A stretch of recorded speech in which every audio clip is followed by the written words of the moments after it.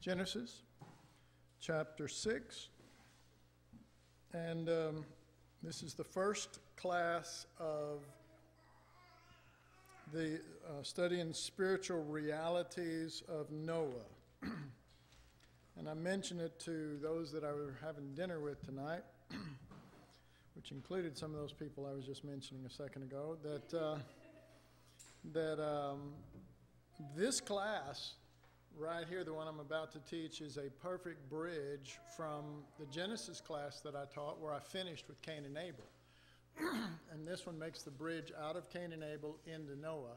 So someday when somebody gets the nerve, they can put all these classes together, and we'll actually have a full Genesis course instead of, or a full whatever, because I try to teach full courses, and I usually only get part of it done.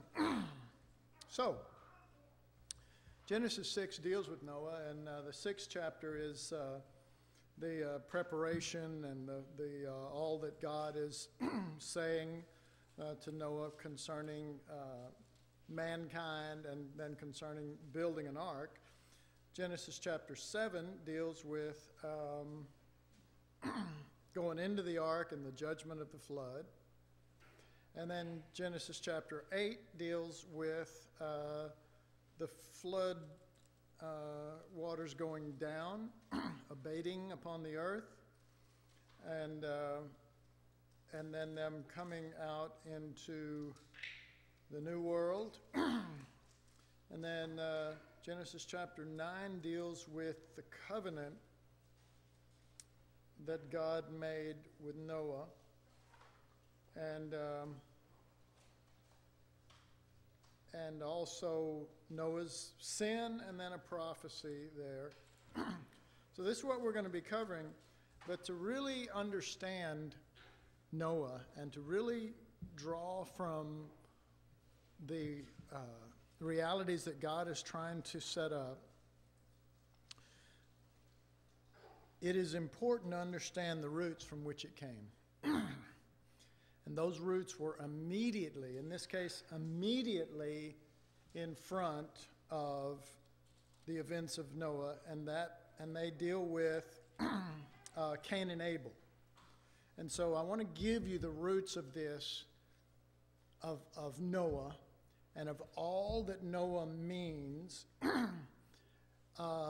by just hitting a few high points in Cain and Abel's situation. So if you'll turn back to Genesis chapter 4, we will look at this.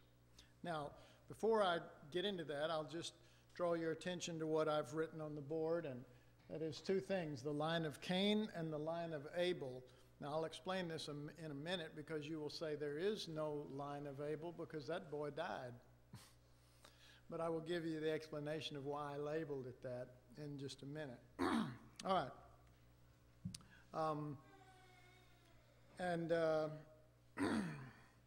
Let's begin with verse 1 of Genesis chapter 4. And Adam knew his wife, and knew Eve his wife, and she conceived and bore Cain, and said, I have begotten a man from the Lord. All right, so the first that was born was Cain. Okay, Adam and Eve were not born. They were created. But Cain was the first who was ever born. Then verse 2, and she again bore his brother Abel, and Abel was a keeper of sheep, but Cain was a tiller of the ground. And so, you know the story, how there came a time to give offerings to the Lord, and Cain gave from the fruit of the ground, the fruit of the dirt. And Abel gave a lamb. You could say he gave a blood sacrifice, and Cain gave a bloodless sacrifice. All right, so, of course, this is very early in the story, so we already know that Adam and Eve are certainly, Adam understands that he came from the dust of the earth. He came from the dirt of the earth. He's made of that. And you're sort of saying, if you're going to bring forth my fruit to God, if you're going to bring forth Adam to God, and the fruit of Adam he's not going to be pleased. But it's going to take a lamb. It's going to take a blood sacrifice. It's going to take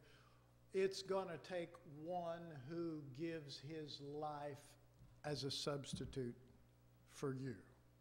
So Abel's sacrifice was accepted, and Cain's was not. All right.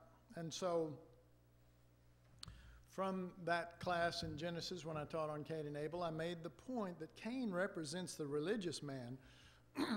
And really and truly, there were meant to be two lines that came forth, and Cain and Abel represent those lines. And that is, religious man who tries to serve God with his own works, what he produces, his own thing, and trying to please God and working hard, and upset when God doesn't accept it. And goes, why doesn't God accept me? I've been working so hard. You see why a person would get upset? That's why I get upset. Because I've given everything to God. I've worked hard. I've tithed for years. And now he's not supporting me financially or whatever. Whereas Abel recognizes that there is nothing in myself that is worthy of this. I give you the Lamb. I give you the Lord. I give you the cross. I give you Christ and him crucified. And so these two represent the two different lines, and it goes all the way through. I mean, it goes all the way through to, and we'll see this in just a little bit, but Jacob and Esau, Isaac and Ishmael, always this, and there are always these two lines that run, and they're always in opposition, and they're almost always based on some sort of a religious thing for the line of Cain, and the line of Abel representing the true seed, the seed of Christ, the seed that acknowledges the cross, as opposed to the seed that acknowledges its own strength, its own ability, its own what have you. And so, however, and again, I said the line of Abel, but Abel died, and I want to show you in just a minute why I labeled it that. Because I believe that these two lines are representative of, like I said, the religious man, but Abel represents Christ. But he doesn't just represent Christ in all aspects and everything. And this is a little key. This will help you when you're searching the scriptures.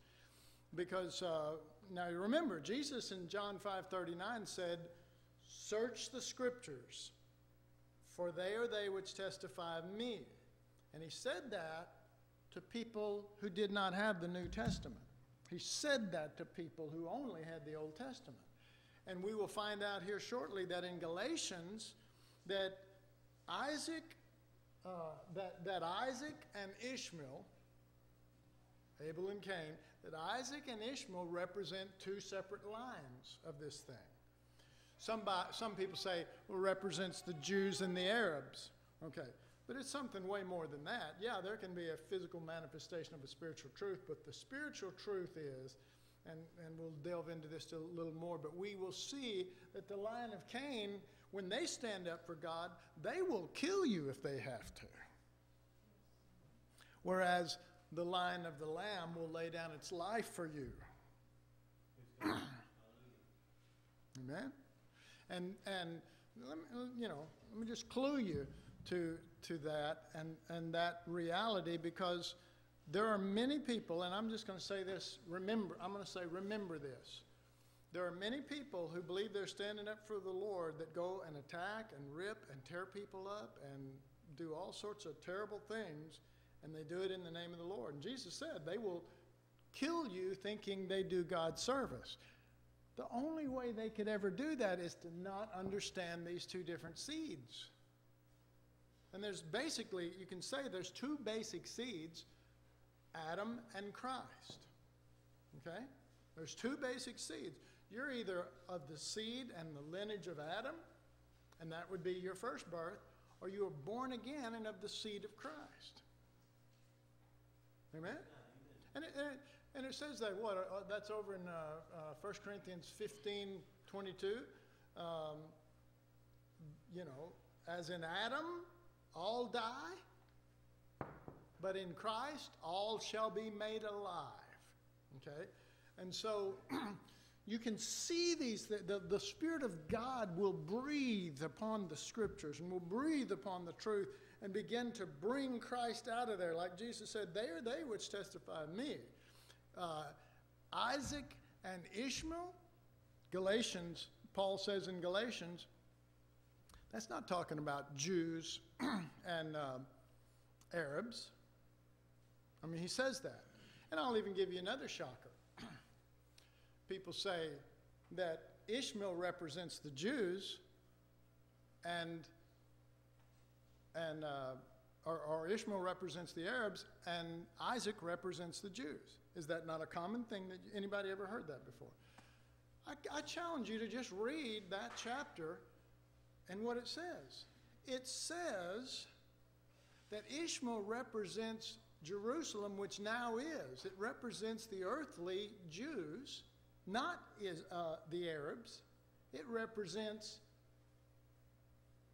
that which is religious, like Cain, but does not have the truth. And Isaac represents the seed, which is Christ. Amen. And Galatians 3:16, and he made his promise, unto Abraham's seed, he saith not as unto seeds as of many, but unto thy seed, which seed is Christ. It says it as plain as it can be. So the contrast there is between Christ and everything that's not Christ. Or the seed of Christ, which it goes on to spell out, or that which is religious, may even believe in Jesus as Savior, but is not of the seed. You understand? There's a difference between being a believer, believing things about God, and being of his seed. A seed brings forth a certain kind of fruit. Okay? And I'm not talking about works. I'm talking about Jesus' fruit. Fruit of his nature, of his way, of his kind. And this was already, I mean, we're not far from, right now we're in 4, we're not far from Genesis 1 and he made this kind of plant or this animal or whatever, and he made every seed after its kind. If it was a cow, then they brought forth seed after its kind. If it was a horse, it brought forth seed after its kind. If it's a skunk, it brought forth seed after its kind. If it's a rice seed, brought forth seed after its kind. If it was an apple seed, brought forth seed after its kind. But in the spiritual reality, there's only 2 kinds of seeds, and that is Adam or Christ, Cain or Abel, Ishmael or Isaac, Esau or Jacob, Amen. And on and on and on. So I'm trying to help you to see how the Scriptures lay this out and use these things as allegories to open our eyes to greater reality. All right. Now, another key, but this is on a spiritual basis, and that is we have, in this instance, we have Cain and we have Abel. All right.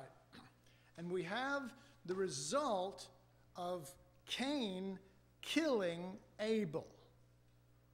All right? In Cain's heart, there's a murder. Okay? You could say there's murder in his heart. All right. I said that Abel represents Christ. Remember? All right. But not Christ in all his facets. He represents Christ as the individual seed or the incarnate seed. Jesus came to the earth, and he was the only seed after his kind when he came. Everyone else was after the seed of Adam. Amen? Amen? Everyone else was after the seed of Adam. And Jesus made this statement based on the fact that he was the only seed. He said, I'm going to paraphrase and then I'll quote the scripture. He said, I can continue to go around and healing all these bad seeds, or casting the devil out of all these bad seeds, or teaching these bad seeds, but I'll be the only seed that can truly please God by my nature, because my nature is of the same kind as God. So he said this, except a seed fall into the ground and die, it's going to be the only one. It'll abide alone. But if it die, it will bring forth many more after its kind. John 12:24. Okay? Well, that's a beautiful thing, isn't it? I mean, that is a beautiful thing. That is a clear apprehension on the part of the Lord that he's the only one, and that's what he called himself. At that time, he was the only begotten Son. Amen. But when he rose from the dead, he was called the firstborn among many. Right? You see the difference? All right. So, Abel represents Christ in death, and Seth represents Christ in resurrection. Okay? Another example that I think of that's similar to this would be David when he had relationships with Bathsheba. And she got pregnant, you remember? She got pregnant, and then the baby died. And anybody who reads it goes, yeah, that's David's punishment for doing this terrible sin. But you see, God's not trying to communicate terrible punishment. He's trying to communicate his Son. He says, search the Scriptures. They are they which testify of terrible punishment. No, he said, they are they which testify of me, so that you can get into all these facts and things. But if you miss Jesus, you have missed the true meaning, the number one meaning of that. And so that first baby represents the seed in death, and then the next child that comes forth represents him in resurrection. What was his name? Solomon. And all of this glory comes to this seed of Bathsheba. You see. But you see, God's doing greater things than what we think he's doing.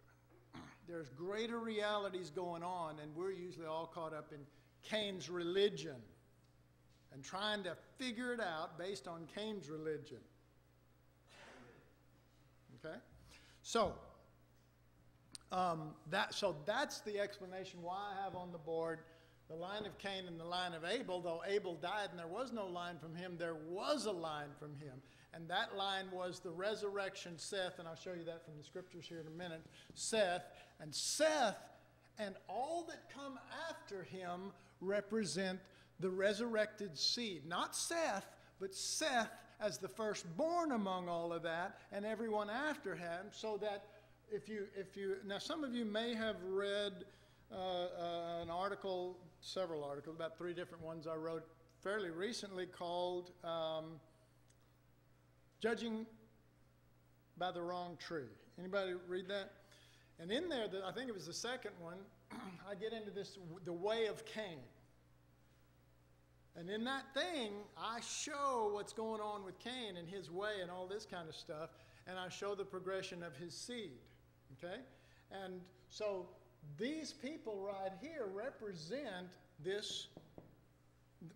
Adam, because you know Adam was not just the first man that ever lived and that was it. We're all considered Adam. Amen? Amen. All right. So this is, as it were, the line of Adam or the line of Cain. And all of these are Cain, or a continuation of that lineage and that line. They're a continuation of Cain. But over here, this is the resurrection. And each one of these represents the body of the fullness of Abel, or Christ. And Abel represents Christ in death, and Seth represents the firstborn from the dead. Does that at least make sense? I didn't say, is that right? Maybe I'm totally wrong, but I think I'm on the right track here. And if you're wondering, you ain't heard nothing yet, because I'm going to share some things that I'm sort of amazed at myself. All right. So, keeping your place here, let's go to Galatians, because I want to just show you a few things there in Galatians, and then we'll come back to Genesis to help solidify this in our minds. Galatians chapter 4.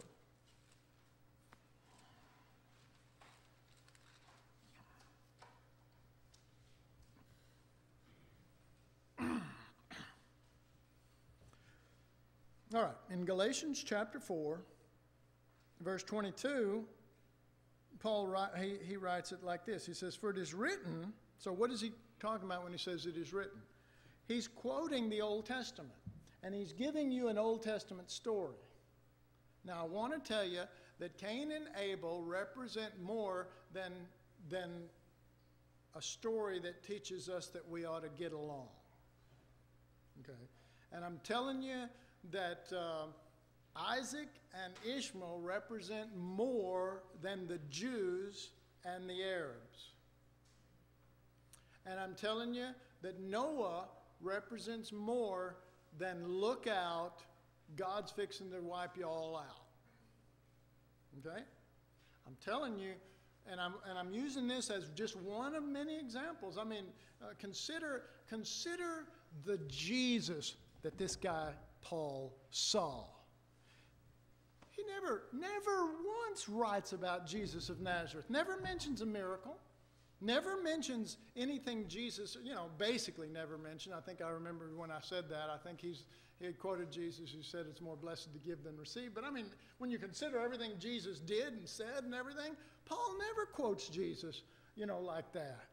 You would think being alive while Jesus is alive and coming to the reality of the Lord shortly after his death, that's the Jesus he would preach, because that's the Jesus we would preach. We would preach the earthly Jesus.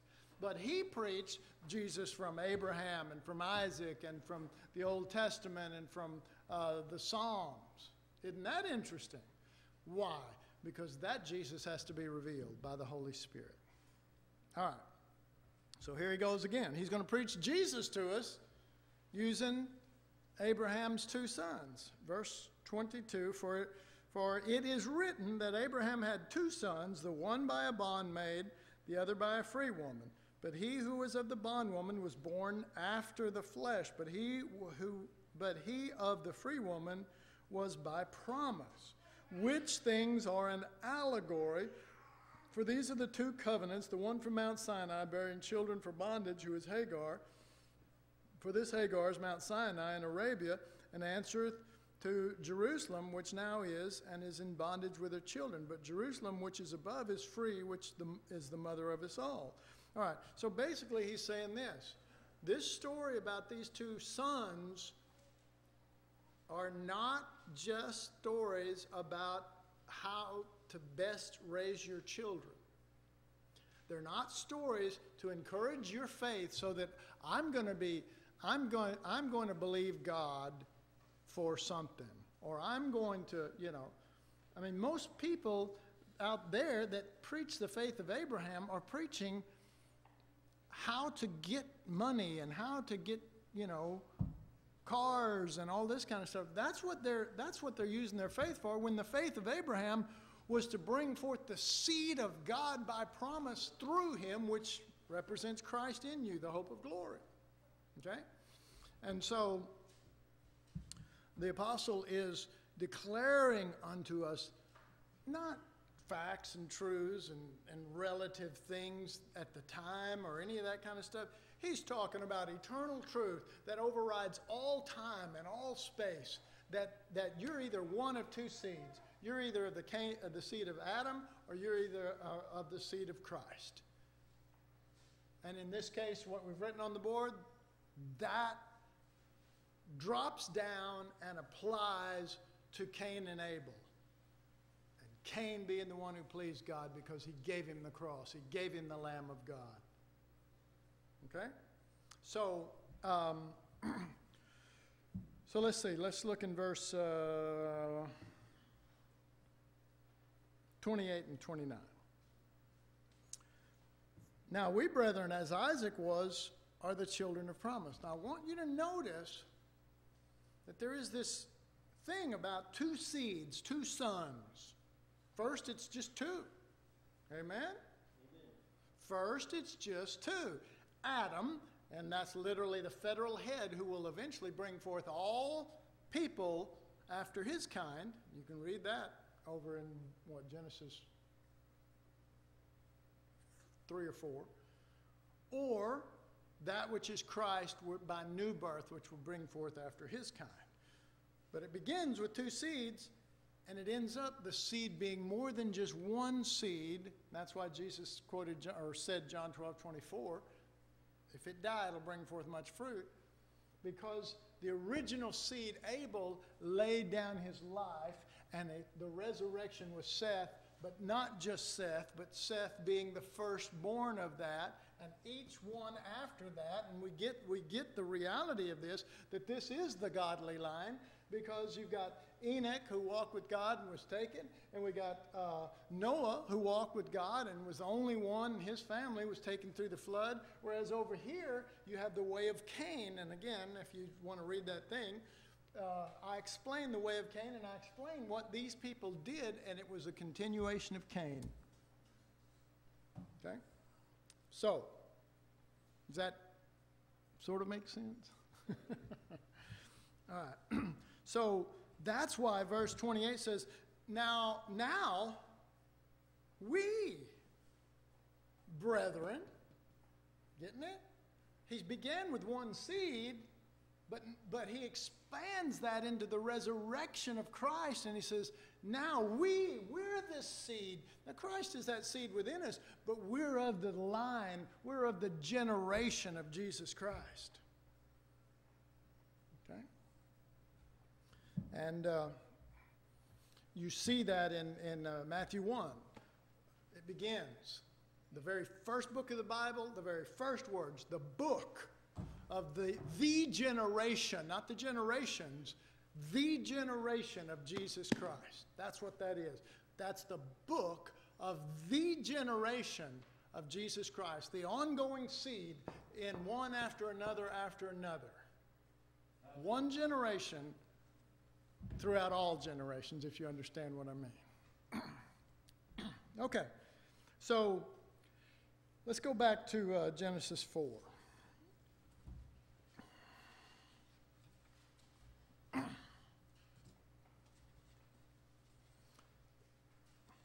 Now, what I want to do here in Genesis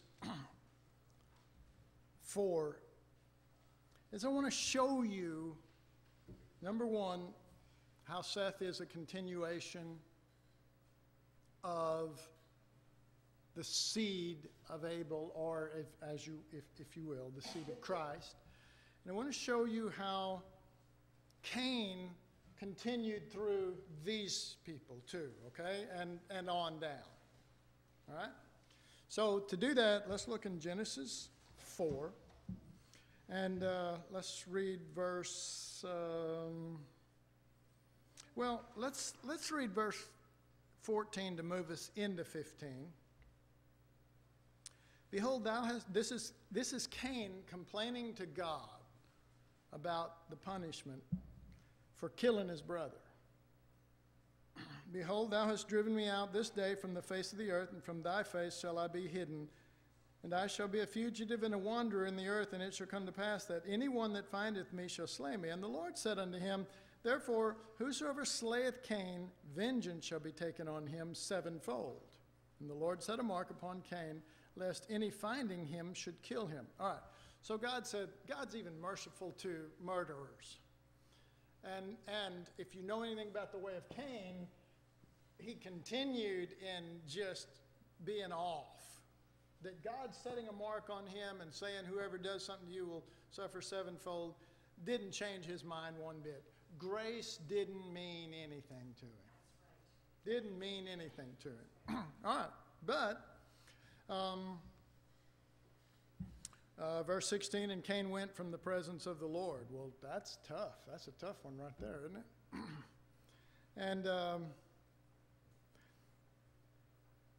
And then verse 17, and Cain knew his wife, and she conceived and bore Enoch, and he builded a city and called the name of the city after the name of his son, Enoch. Okay, so we got Cain and then Enoch. Okay, now that's interesting, because it's not the same Enoch that is over here that walks with God and is taken. You're familiar with that Enoch, right? He walked with God and then was taken. It's not the same one. But the names are exactly the same. It's funny that both lines are having names either the same or similar, but they're not of the same seed. Does that seem a little strange? In other words, you can slap a label on anything. Right? You know, you go to a conference and on your name tag you put Jesus, and everybody goes, oh, you're a Christian. You know, just because it says Jesus doesn't mean you're a Christian. You know, so we're learning something here. We're learning that both lines are very similar outwardly, but they are very different inwardly. They're of a different kind. They are as far as darkness is from light apart, though upon meeting them, you know, you may hear during these early days, you may hear what by the time you get to this point in time about Enoch and how he walks with God and what a man of God he is, and run into this guy and say, well, you must be it. Because everything came very quickly out of Cain and Abel, if you will, came out of Adam and Eve. That's where the mother of Cain is Eve.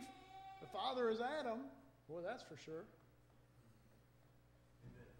So, I mean, this is all fresh stuff happening, so you could get confused real easy with all of this. All right. So, and then verse 18, and unto Enoch was born Irad, and Irad begot Mehujael, and Mehujael begot Mehushiel, and Methushiel begot Lamech. All right. And then verse 19, and Lamech took unto him 2 wives, and the name of the one was Ada, and the name of the other was Zillah. All right. Now drop down with me, if you would, to verse 23. And Lamech said unto his wives, Ada and Zillah, boy, if she called on God, you'd call her Godzilla. Sorry. And said this, hear my voice, ye wives of Lamech. Hearken unto my speech, for I have slain a man. And I want you to know that the King James here says, to my wounding, and a young man to my hurt.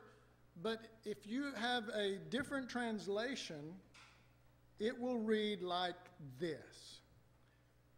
For I have slain a man who wounded me, and a young man for hurting me. That's the actual original Hebrew there. This is what, now he's making this big statement. I have slain a man. Now, does that sound familiar at all? First of all, I have slain a man. Well, who's the last person that slew a man? Well, let's see, that'd be Brother Cain. Does it sound a little boastful here?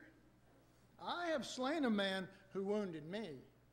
And I have, and a young man for hurting me. You hurt me, I'll kill you. Folks, we're describing the line of Cain right now. We're describing the seed of Adam. We're describing the religious man. All right? Okay. And then verse 24, if Cain shall be of, and this is what he says after saying the young man, I wounded or killed a man for hurting me. If Cain shall be avenged sevenfold, truly Lamech 70 and sevenfold. Okay? So what is he saying? If you go by what was said up here in verse 15, if you mess with Cain, you're going to suffer sevenfold. And Lamech saying, you mess with me, you're going to suffer 70 and sevenfold, okay? So, let's see, what do I do with my, I don't even have Lamech down here, do I? He's got him on Abel's side, on the light. Yeah, we do. All right. Now, the very next thing said after that starts with and. A-N-D. Folks, and is a conjunction that connects 2 things together. Am I right or wrong? You would never use and unless you are connecting 2 thoughts together. All right. It begins with and. Of all things, Lamech making this prophecy, Lamech saying this statement, and he says, and Adam knew his wife again, and she bore a son and called his name Seth. There is immediately tied to this prophecy and the immediate coming forth and resurrection of Abel in the person of Seth. And it says, for God said, he hath appointed me another seed instead of Abel, or in the place of Abel, whom Cain slew. Can you see it? Look carefully. It's verse 25 at the last of it. And called his name Seth, for God, said she, hath appointed me another seed instead, or in place of Abel, whom Cain slew. We're talking about the crucified Abel. We're talking about a replacement for the crucified Abel, and that is Seth, the resurrected one, who represents, not just by himself, but he represents the seed. Now, we've seen this in other stories. Joseph and, him being the seed of, who is it, Rebecca? Rachel? I get Rachel. All right. And he's the beloved son, right?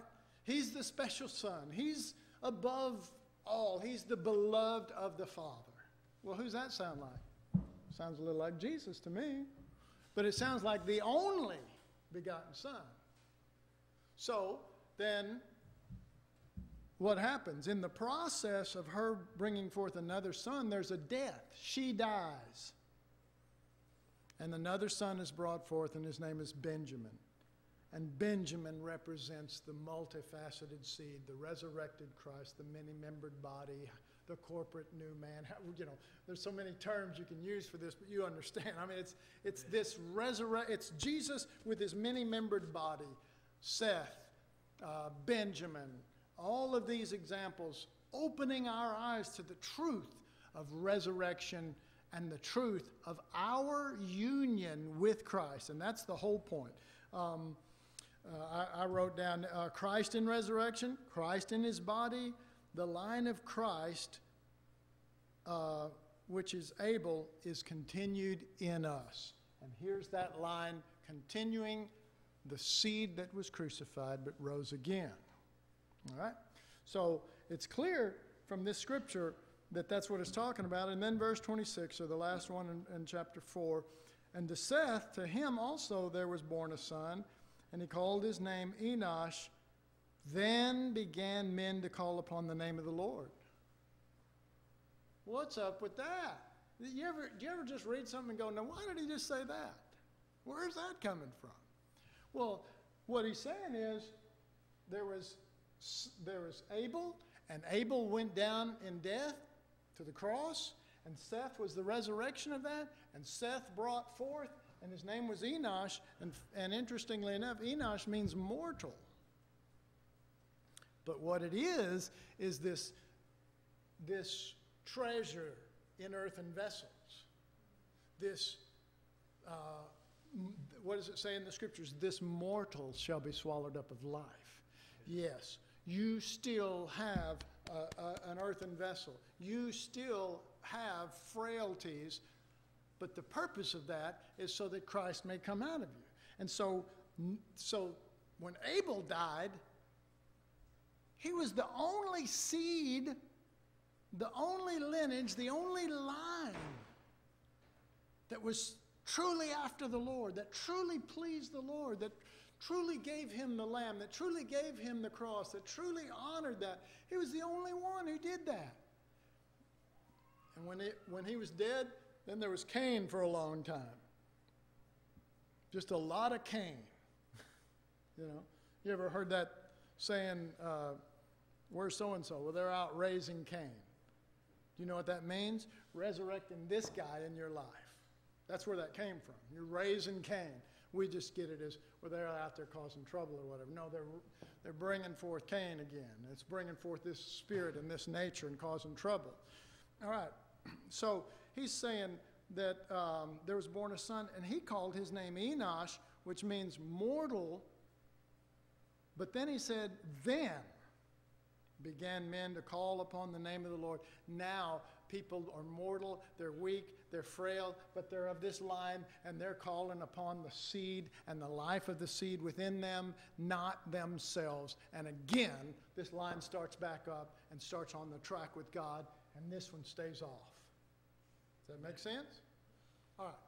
Now, I want to deal with this this prophecy over here, these things that Lamech said.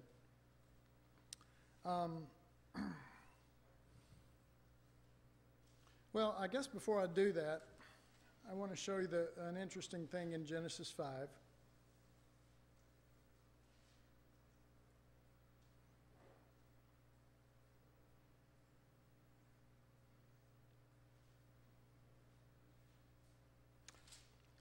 Before I do that, let me just go ahead and state a few things here in Genesis 4.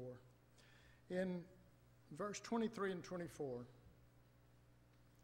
he makes this statement.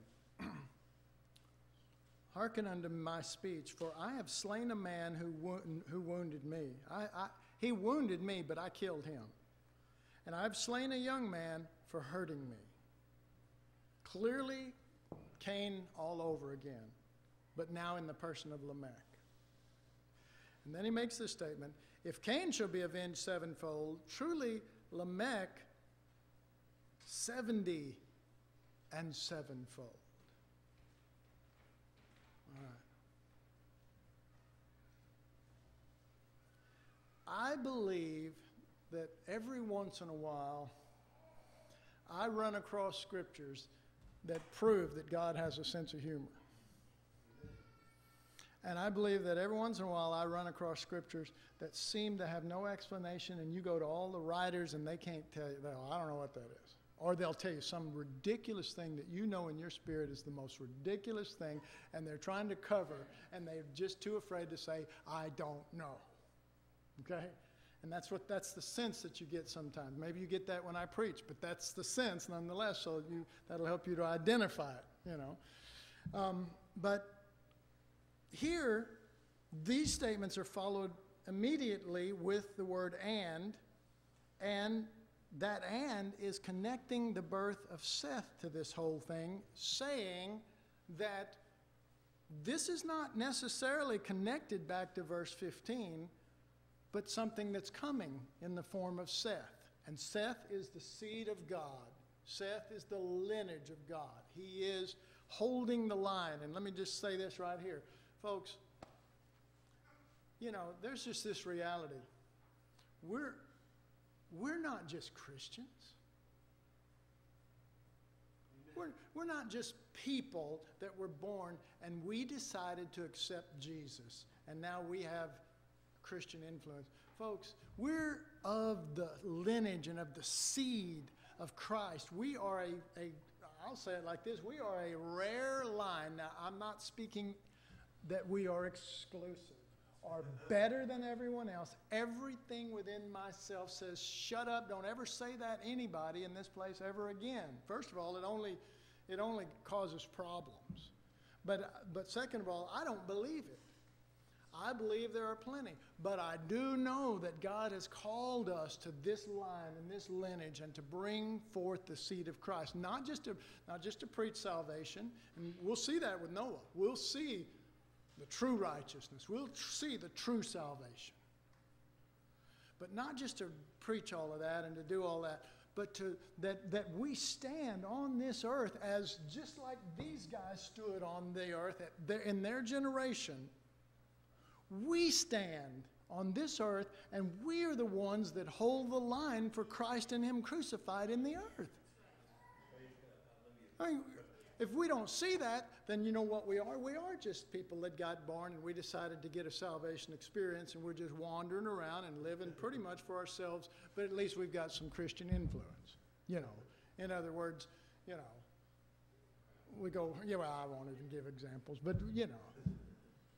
And I'm telling you that it's no accident that God has brought you here and that God's saying what He's saying to you, that your life was meant to be the container, the vessel, if you will, the dirt through which the seed comes forth, and that this is a line that we are part of. It continues on. When it says the book of the generation of Jesus Christ, so-and-so begat so-and-so begat so-and-so begat so-and-so, folks, the continuation of that same life, not the same truth, not the head, but the same life within our being is Christ, the risen Christ, the seed that has, by the grace of God, been proliferated on and is still going.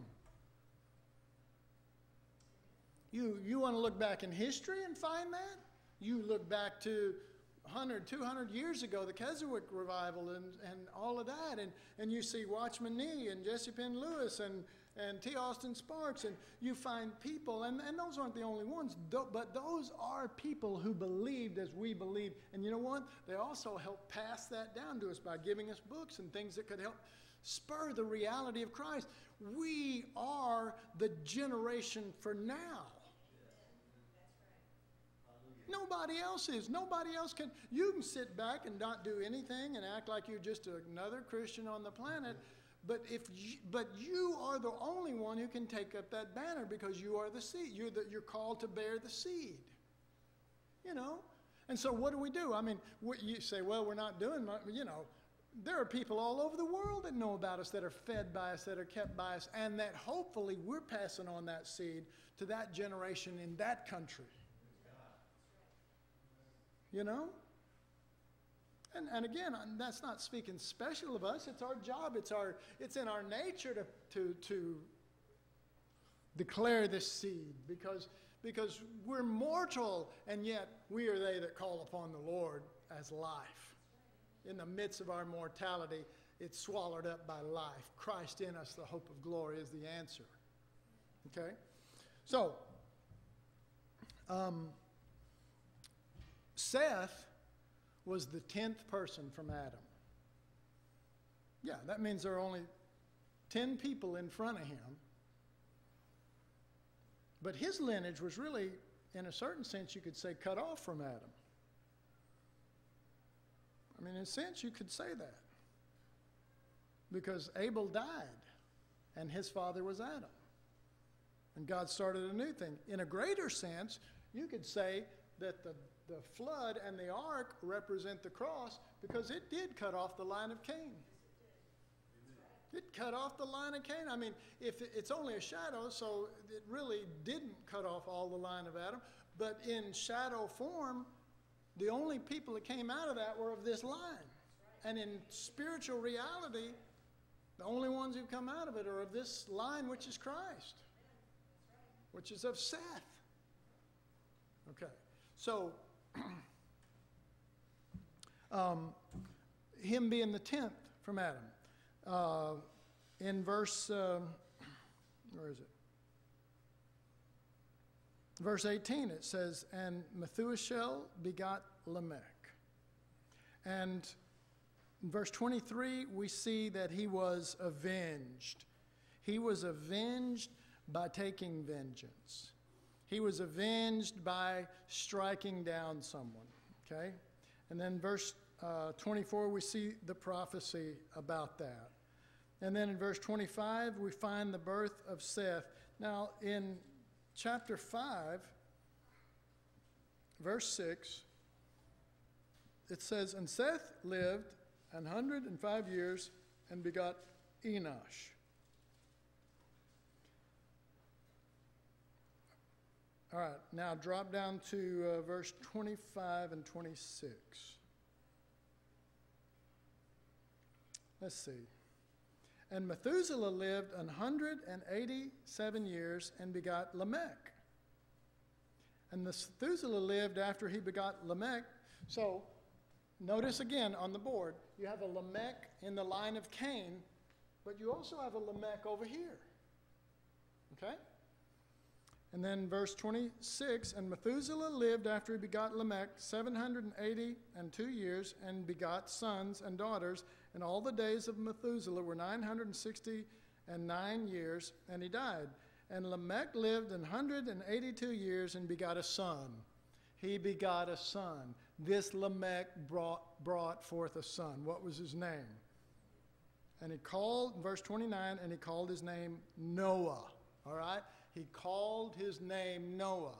Now, we read over here in this prophecy, and we think it's all about Cain and all this flesh, but the scriptures testify of Jesus. Am I right or wrong? Right. And then he also says when Noah is born, there's sort of a thing said over him. Verse 29, and he called his name Noah, saying, this same shall comfort us concerning our work and toil of our hands because of the ground which the Lord hath cursed. What is he saying? He's saying, let me tell you, all the line that we've had to deal with this earth, this old earth, this cursed earth. But this guy right here, this same Noah, this guy is going to break us free from that because in type and in shadow, he did that. He took the curse off and he brought him into a new creation. Now, it's funny that this line over here seems to be able to see Jesus in everything. But that's what they do. That's why they say these crazy things. And they're just, they're just with it. They're just in tune with what's going on. Okay? And then, so let's go back and let me wrap it up on this prophecy thing. And Lamech said, this verse 23 of chapter 4, and Lamech said unto his wives, Ada and Zillah, hear my voice, ye wives of Lamech, hearken unto my speech, for I have slain a man who wounded me, and a young man for hurting me. If Cain shall be avenged sevenfold, truly Lamech 70 and sevenfold. All right, so here's what he's saying in truth, because God's inspiring this. There are plenty of people in the Old Testament that were inspired of God that didn't even know what they were saying. And here's what he's saying. He's not talking about this curse that God had put on the original Cain and everything. He's not talking about that. He's talking about another line altogether. God's not talking about the old line. He's talking about the new one. He's not talking about the line of the flesh. He's talking about the line of Christ. He's got his eyes on the truth. And so he says this, have you ever noticed that when you see the truth by the Holy Spirit in the Scriptures, it's completely different than what you thought it would be? This says, if Cain shall be avenged sevenfold, folks, the Cain he's talking about is this Cain and his whole line. All of these guys right here. If they're going to avenge themselves by killing Abel, if they're going to avenge themselves by killing someone who wounds them and someone who hurt them, and they're going to avenge themselves sevenfold, he says, Lamech, truly, Lamech, 70 and sevenfold. But he's not talking about this Lamech. He's talking about this one, and this one brought forth Noah. And there, through Noah, whatever vengeance that Lamech's doing over here, through Noah is the revenge of 70 and sevenfold. Noah is the one who built the ark and took all of them into death. Amen. He totally avenged that line. Lamech was the revenge, as it were, or the avenging, going back all the way to Abel and all the way to the fall of Adam through Cain. And he said, I'll take care of this. He's saying, whatever you do to us, Abel, by killing him, amen, whatever you do to avenge by crucifying Christ, whatever you do, sevenfold action against the seed, you haven't seen nothing. Because Lamech, no, not this one is going to avenge 70 times sevenfold. And he's going to bring forth a judgment and a vengeance on you that will literally wipe your line off the face of the earth, and it will be non-existent from that point on. And it was. It was. That's what the flood did. There was no more line of Cain.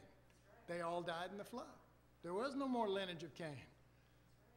So this prophecy is talking about, so this is where I said, I believe God has a sense of humor.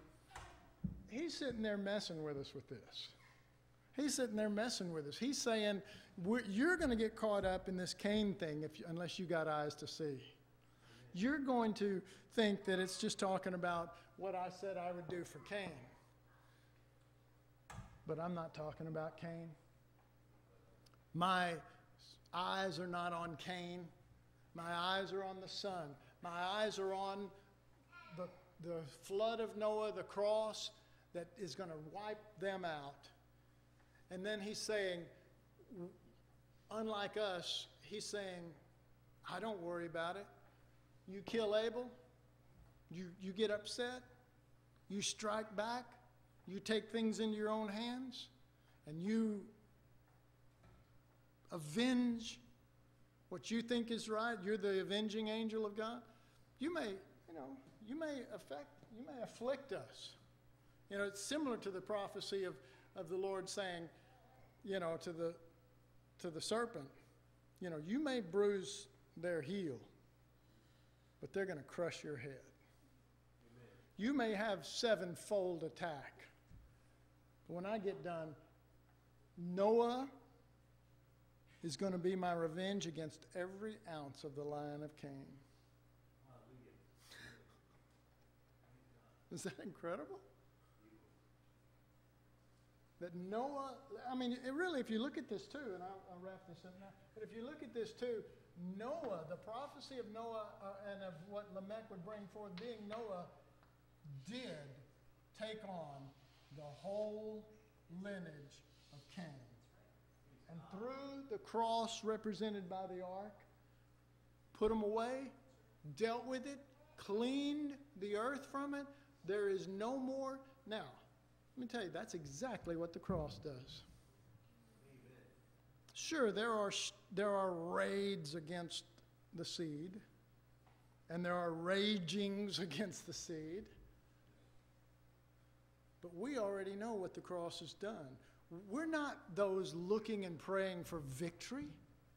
The victory is done. It's just going to be manifest in your situation eventually. The victory is done. Seth has come. And that's why the next thing following this is, if Cain be avenged sevenfold, truly Lamech 70 and sevenfold, and Adam knew his wife and brought forth Seth. And from that, godly line started coming again through this thing. And he said, here comes the Lamech I was talking about. He's going to bring forth Noah. And you better tremble at the thought of that name, Noah, Cain. You better tremble, because you will be extinct in his lifetime. You will be extinct. I will not smite you sevenfold. I will smite you, and it's called the cross, 70 times sevenfold, and wipe you out. Hallelujah. Okay, well, I enjoyed it. I hope you did. Let's take a break, and we'll come back. Kelly, this wasn't on.